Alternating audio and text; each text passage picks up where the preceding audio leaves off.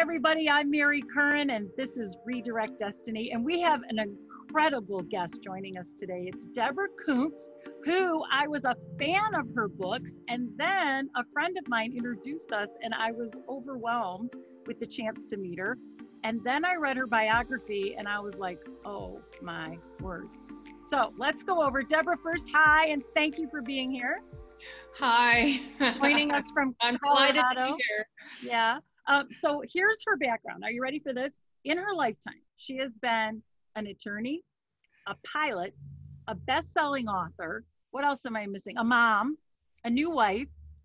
It seems to me like you have it all. And I'm like, oh, every decade she does what we talk about on this show, make a major achievement. But the second part of our show is it's not just, I had to remember this, it's not just what people achieve, it's how they did it. So I said, Deborah, I'm doing an interview with you about books for another network, but do you mind joining me here? And let's talk a little bit about how. How do I get the discipline to really follow through these projects and feel successful from midlife forward?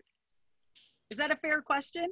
It's a very broad question. No, it's really very good, actually. I think it all goes to the concept of change. And when we are uncomfortable in where we are, whether we feel like we haven't achieved what we wanted to, or we're not in the job that we hope to be, or we raised our kids, the house is empty, who was it I used to be, and what is it I'm supposed to do?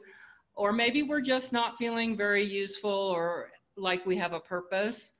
And sometimes it's really hard, especially in middle age, to just stop there and just say, well, you know, I'm 45, 50, 55, 60, 65 years old.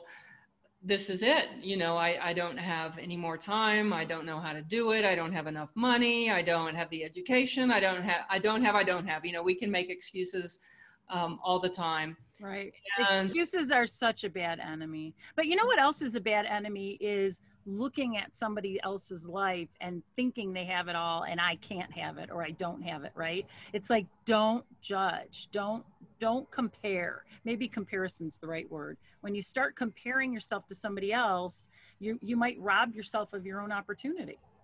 Well, yeah, and we always come out on the short end of the stick when we do that, you know, because we're not looking at them and going, ha ha, I'm so much smarter than they are. No, we never do that, do we? You know, we look at people and say, oh my God, how did they do that? And yeah, or like, I always wanted to be a pilot. She's a pilot, you know, right? Well, the pilot thing. Okay, we can talk about that. But, you know, the whole thing for me started out, I was raised in an environment that was not very supportive. And I wanted to get out. And that's being casual about it. It was much more than that. And I was also raised in Texas in the last gasp of the Donna Reed era, you know, where I was expected to learn China patterns and go marry money if I could and have my 2.3 children and my white picket fence and learn how to cook. And I didn't want any of that. I wanted to have adventures. I wanted that was really, people would ask me when I was 5 years old, what do you want to be when you grow up? That's the worst thing you can ask a 5-year-old, by the way. But I would just say, I want to have adventures. And so I was in an environment where I was stifled as a human and certainly not very well respected for my choices as a female. My grandfather told me that smart women were unbecoming. Oh. And you know, that was the environment. Oh yeah.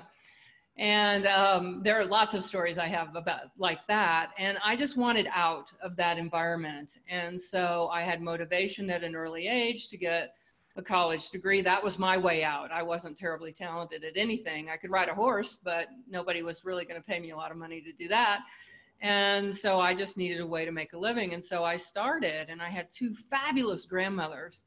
And we can talk about those at a later date, but what they taught me was how to stay true to yourself and keep going one foot in front of the other toward your goals. And you'll get thwarted, you'll make mistakes, you'll make wrong turns, you'll run out of money, somebody will come along to open a door for you or show you how to do something that you didn't know how to do. It's a, you know, 2 steps forward, 1 step back kind of thing. but you have to have the courage of conviction, you know, to do it.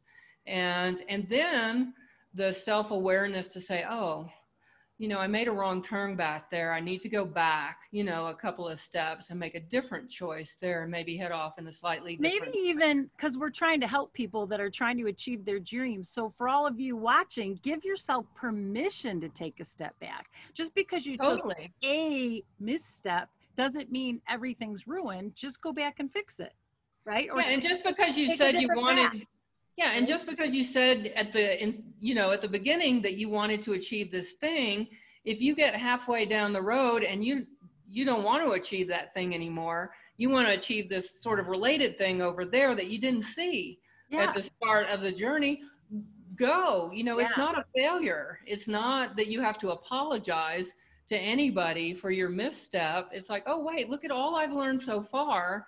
And what it has brought me is clarity on, you know, the next phase of my adventure, you know, and it may change again. I try and tell my son this all the time. Life is nothing but an adventure.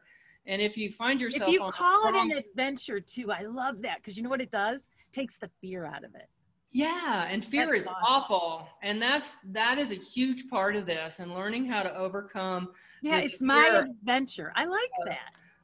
Yeah, it's my adventure, and you can come along if you want or not, but don't mess with my adventure. Because in an adventure, you don't care if you do something wrong. Like, you can't make it to the top of a mountain. The adventure was trying, right? So what? Yeah. You know, and if you define your life, if you define your life by the goal that you're reaching and whether you reached it or not, you're going to constantly be unhappy. Mm-hmm. But if you define it by the process of defining goals, achieving goals, maybe changing goals, you know, then you are always happy in the process, because you are doing something every day toward your goal, toward, you know, in that process. And it's fun, and you feel empowered, and you feel like this is awesome. This is me. Oh my gosh, wasn't that fabulous advice, to take a daunting goal and make it feel like you're on an adventure? I feel so inspired. And here's what's crazy. I really didn't intend on interviewing Deborah Coonts for this reason today. We were on a Zoom call for something totally unrelated, but I'm glad she took the time. And not only did she have good advice on how to approach your goals, she kept going and talked about how to have the discipline to get the work done. And she makes it seem just as fun and just as easy. So make sure you tune in for segment 2. It's fabulous. If you like this show and the things we're doing, please subscribe. If there's a topic you'd like to see me cover, go ahead and let us know in the comment section below. That's it for this episode. I'm Mary Curran. This is Redirect Destiny, and we hope to see you back again soon.